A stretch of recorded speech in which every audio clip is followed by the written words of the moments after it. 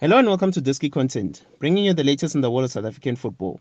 Mamelodi Sundowns forward Cassius Mailula has insisted that he remains fully focused on Kabuyelo after rumours have linked him with a move to the French Ligue 1.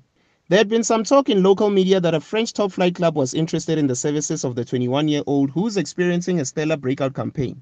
His 14 goals and 4 assists in all competitions have made him a permanent feature in Rulani Mukwena's starting 11 at Mamelodi Sundowns. Mailula is not just the leading contender for the PSL Young Player of the Season award. He's also in the discussion for the Footballer of the Season award as well. After reporting to the Bafana Bafana camp for the first time, Mailula was asked about the rumors of a possible move to Europe, but he has insisted that he is in no rush. In a statement to the media, Mailula said, "I think in that situation everything will happen at its own time. I don't need to rush anything. If it has to happen too early, it will be a problem." Mailula also said, "For me, it will happen at the right time. For now, my focus is just at Sundowns and also to help the national team."